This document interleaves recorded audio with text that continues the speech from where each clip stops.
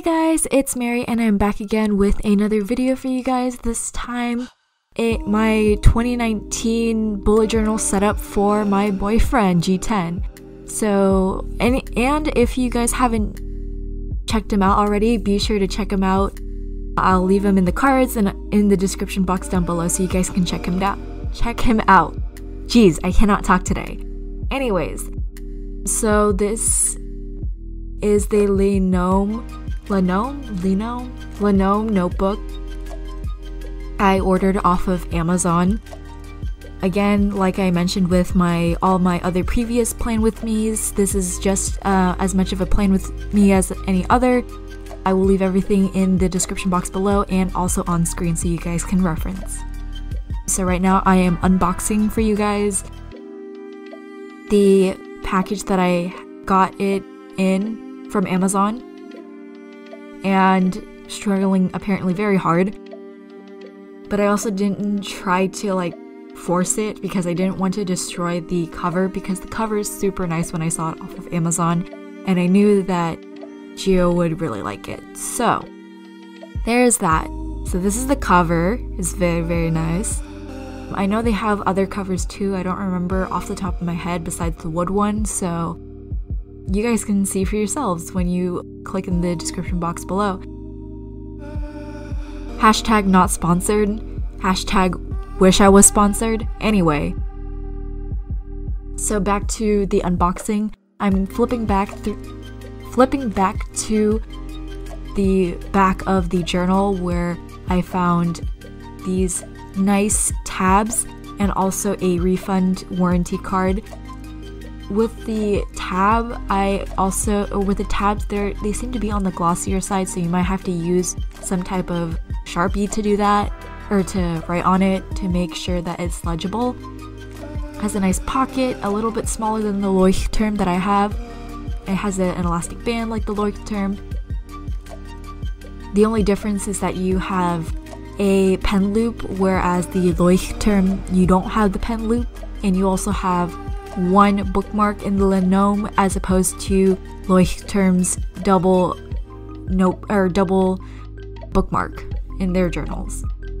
The paper is a lot thicker than the other, or the Linoam paper is a lot more thicker GSM wise, or grams per square inch, or per square meter, I'm sorry, as opposed to Leuchtturms. So getting back into the swing of things, this is the first spreads that I'm going to be setting up in Gio's bullet journal, because he recently got into bullet journaling. And by recently, I mean like a few months ago, I guess half a year ago, so 6 months ago. And he apparently likes bullet journaling now, so I thought this would be a great idea to do this for him.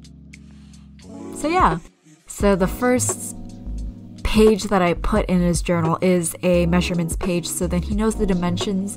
I got this idea off of Amanda Rach Lee, and I also did the future or year at a glance, so then he knows what date belongs to which day of the week, and so on and so forth. Here we have the future log. So this is essentially a big overlook of the year in month form, but being able to have enough room to write important dates down, like appointments, anniversaries, stuff like that. And then here we have the password bank, so he can write down whatever passwords he can't remember, so then he has a running list of them. And then I have a books to read for him, because he had stated that he wanted to get more into reading, so I have that for him.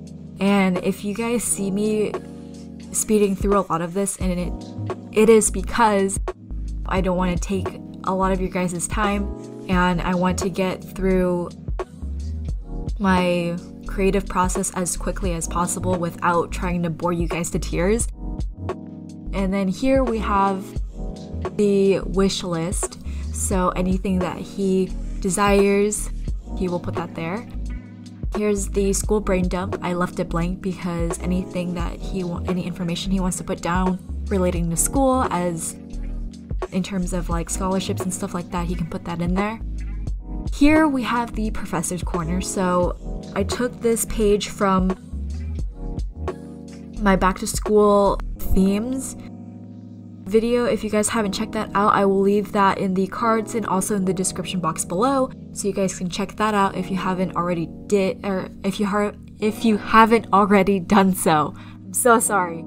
My words are a whole bunch of gibberish today. But essentially the professor's corner is used to log in all of the information you have for each class, so it can help you out, and it will be all collectively put into one page, which is super nice. I found this super helpful for me, so I thought this would be a great idea for him as well. So I'm just finishing up the boxes. I realize I put too many, but who knows, he might end up using all of them. I don't know. But it's better to have too much than to have too little, right? I don't really know what else I can say for the professor's corner other than that it's a information collector for each class, is the summarized way of putting it. And then we have the graduation plan. It's a plan that keeps you on track to do a whole bunch of classes and graduate on time. So basically, this will be I guess you can kind of think of it as a tracker to keep you on track for graduation. And I hopefully put enough boxes down. It's like 2.5 years that he has left before he graduates. So yeah. And this is specific for a 5-semester class, and the last box is for 4 classes, I believe. And I'll definitely put the dimensions for all these spreads on screen because I don't remember off the top of my head. And then we're heading over to the January plan with me / boyfriend. So if you haven't, or if you couldn't tell already, this is a theme based around Pokemon. So I tried really hard to look up I looked up the Pokemon font and did my best to recreate it free-handedly because I wanted to try to keep with the theme of Pokemon. And then I drew one of his favorite Pokemon, which is Charmander. I don't think I did a great job drawing him, but I did my best with him. So yeah, you're going to be seeing a whole lot of just Pokemon throughout January, obviously. But yeah, we're just gonna keep on going, and I don't know why this took so long to do, but yeah. Moving onward to the mood tracker. If you guys cannot tell already, and I already used that phrase, I don't know why I said it again. But this tracker is based off of the Pokeballs in Pokemon. If you guys don't know, you use the Pokeballs to catch or capture the monsters that you're trying to get and kind of keep in your collection.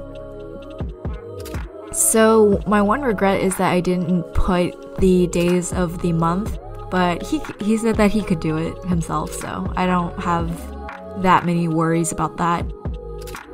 And then I did the habits tracker.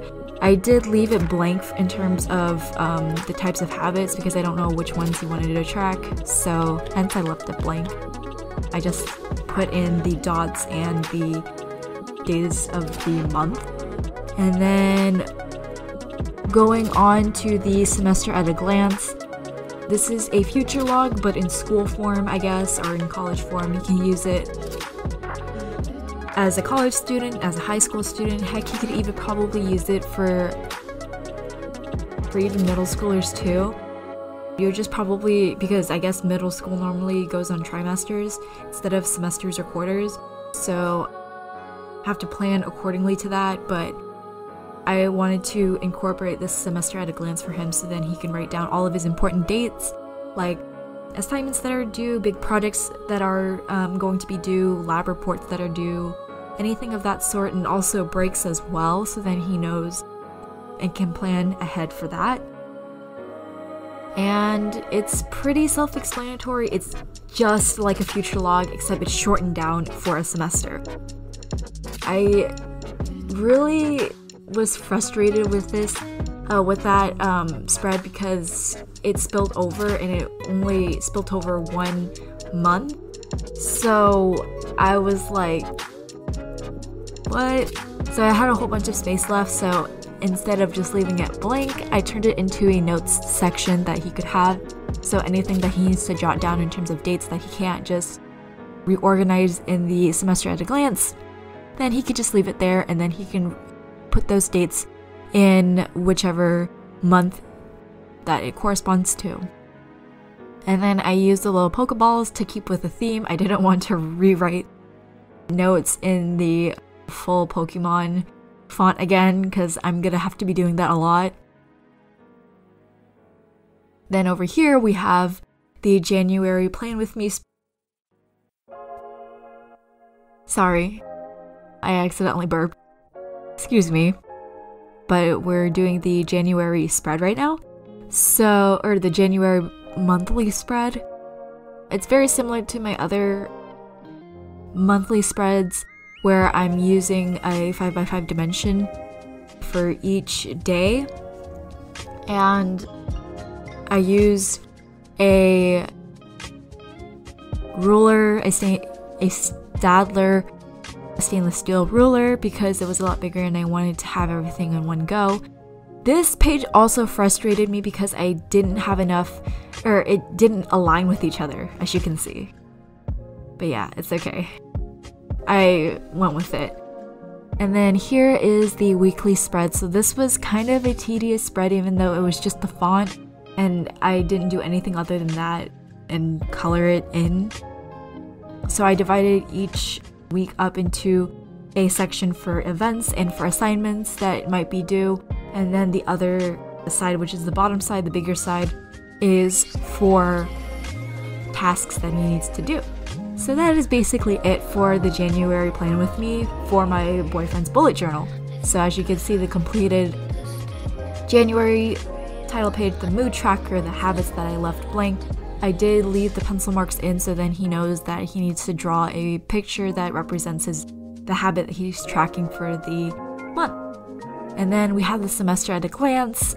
I used various colors in terms of representing the different types of Pokemon that there are in the game. And same thing with the January monthly spread. I'm sorry if you guys see the fluffy bathrobe.